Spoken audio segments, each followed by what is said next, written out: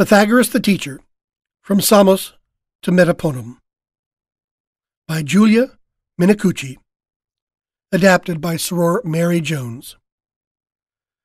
The philosophers of ancient Greece were the first documented inquirers in classical Europe into the workings of the world and how things worked. They were skeptical about religious explanations for natural phenomena and sought explanations through personal experience and deep reflection. Of course, after some 2,500 years, it can be difficult to understand the terminology they used in its original meaning. For that, one needs to place oneself in the minds of those distant philosophers and also understand the times in which they lived. This fascinating, though academic approach is beyond the scope of this article about Pythagoras, who was one of the most renowned philosophers of the ancient world. More famous nowadays for his mathematical theorem, this article gives readers an insight into a philosophy that shaped the world as we know it today. Pythagoras was one of the shining lights of ancient Greek thought, whose teachings became the foundation of modern philosophical thought and who has influenced Rosicrucian teachings to this day. In the Aegean Sea, a short distance from the Ionian coast of Asia Minor, what is today Anatolia or Asiatic Turkey, there is a remarkably fertile island called Samos.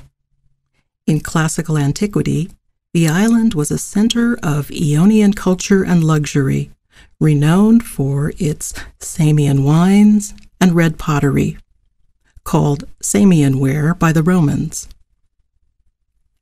At the time of the great Hellenic migrations, it received an Ionian population which traced its origin to Epidaurus in the Argolis, not far from ancient Mycenae, the capital of the Mycenaean civilization and home to Agamemnon of Homer's Iliad.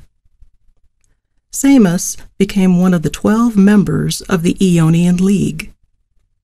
By the 7th century BCE, Samos had become one of the leading commercial centers of the Greek world.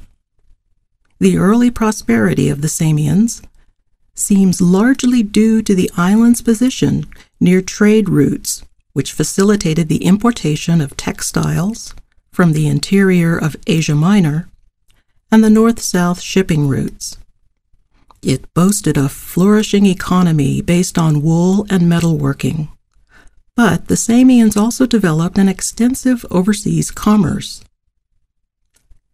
They helped to open up trade with the Black Sea cities and with Pharaonic Egypt, and were credited with having been the first Greeks to reach the Straits of Gibraltar. About 535 BCE, when the existing oligarchy was overturned by the tyrant Polycrates, Samos reached the height of its prosperity.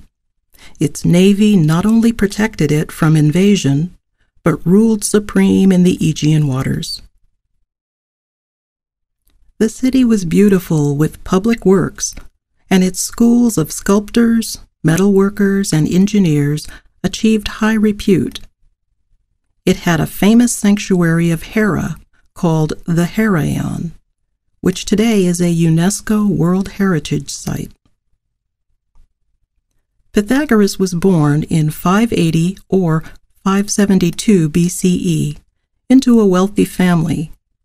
His father was S.R.C, a gem engraver and merchant of precious goods from Tyre, and his mother was Pythias, of a high-born Samian family. The story is told of how S.R.C, on a business trip to Delphi, with his wife who was pregnant but didn't know it, consulted the Pythian oracle about his forthcoming voyage to Syria.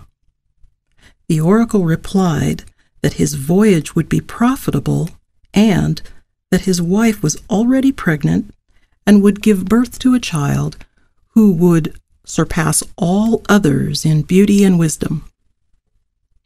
This child would be the greatest benefit to the human race in all aspects of life. When the child was born, they named him Pythagoras, meaning speaking like the Pythia.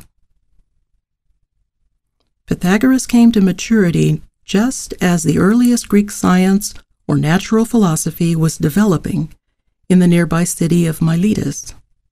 And so, naturally, he was influenced by Milesian cosmology. During his lifetime, education was considered to be a form of spiritual initiation, and therefore, from the age of 5, he was introduced to all the fields of knowledge. Coming from a wealthy family, he was sent to study under some great masters, such as the poet and musician Hermodamus of Samos, the philosophers Anaximander of Miletus and Bias of Priene, Phrygides of Syros, one of the 7 sages of Greece who taught the immortality of the soul, and Thales of Miletus, that great depositary of ancient wisdom, who recommended that Pythagoras travel to Egypt, the cradle of secret knowledge. At that time, Egypt was ruled by Pharaoh Amasis of the Sete period, or 26th dynasty, the last great ruler of Egypt before the Persian conquest. Amasis encouraged many Greeks to come to his land and be instructed in its ancient wisdom.